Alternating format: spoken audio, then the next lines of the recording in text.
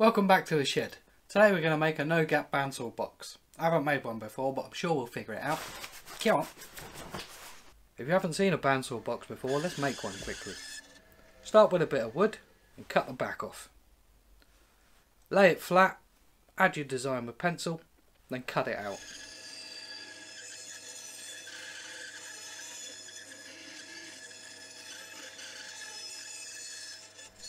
This middle bit is going to become our drawer, so cut the front and the back off of that before cutting out a U shape.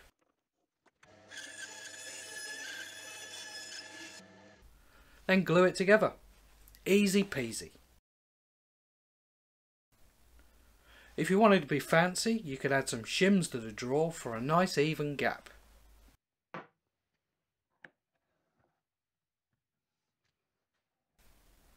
That's the problem with bandsaw boxes. They've always got a gap. This has a gap. This has a gap. This has a gap. This... oh, that one's not too bad. Yeah, I'll cut that using a coping saw. Oh, nice. Very nice. We can't make the drawer bigger, so we need to make the box smaller. What would happen if we cut the box in quarters and glued it back together? That should work, right? Let's cut it on the bandsaw since it is a bandsaw box.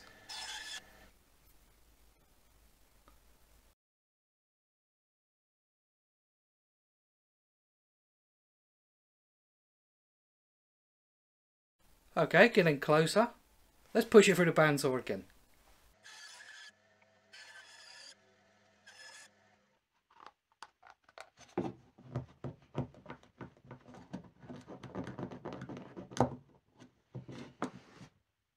We only need the front of the drawer to be a tight fit to get a no gap finish.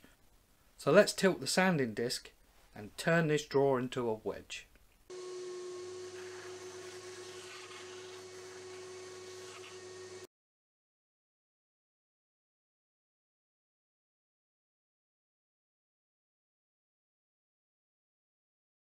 It's not much better. It's really stiff. And look at these join lines, that won't do.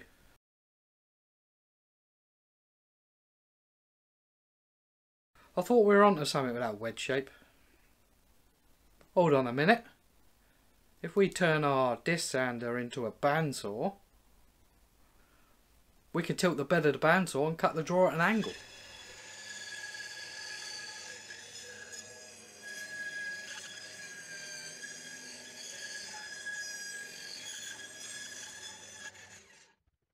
This drawer fits the space really well. Let's sand the front flush and see what it looks like.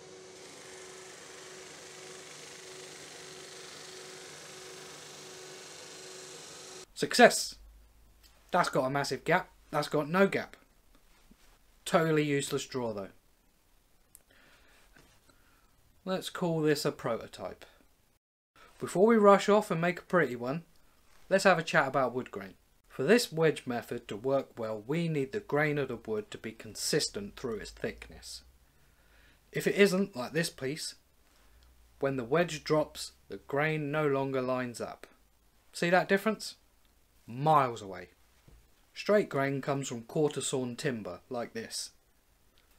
We've got a bandsaw, so let's cut some quarter sawn timber. That looks like a lot of effort to go to when we could use plywood instead. Straight grain pattern all the way through. We're going to make 7 plywood squares. I recommend using 90mm plywood to save having to do too many glue ups. 5 of these get glued together like this, and they will become the body of the box. While the glue dries, let's set the bandsaw to 30 degrees and cut out this very slim bandsaw box, which will become the box front and front drawer front.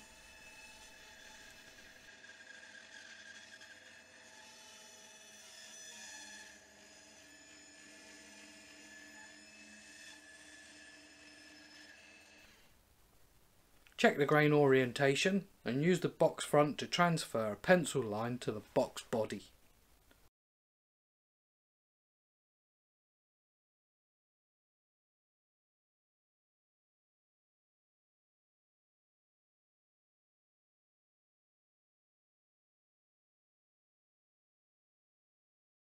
With the bandsaw set back to 90 degrees, we can cut this template out just like a normal bandsaw box.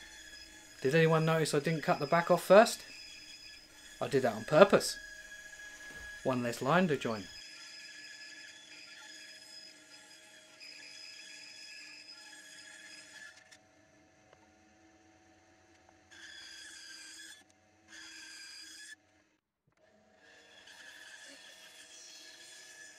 Cut the walls of the drawer as thin as you dare to maximise the internal space.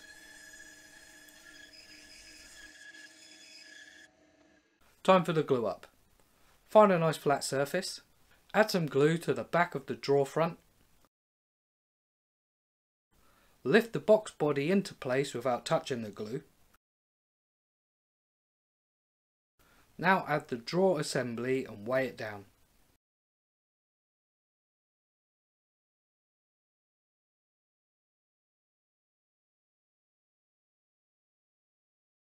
Just to be sure, let's cross our fingers.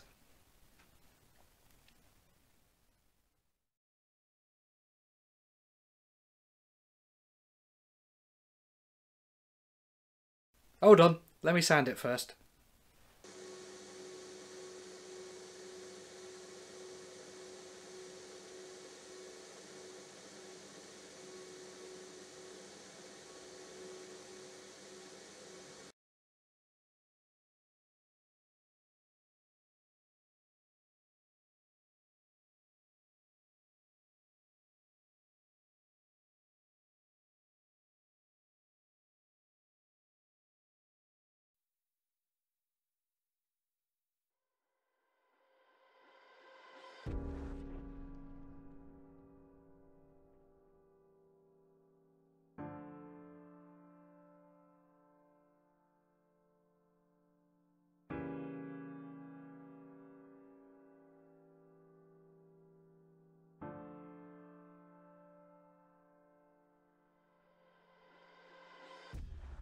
Well, that was fun.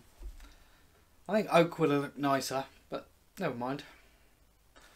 I'm not on Patreon, so feel free to send checks in the post, or failing that, hit the subscribe button. I'll talk to you next time.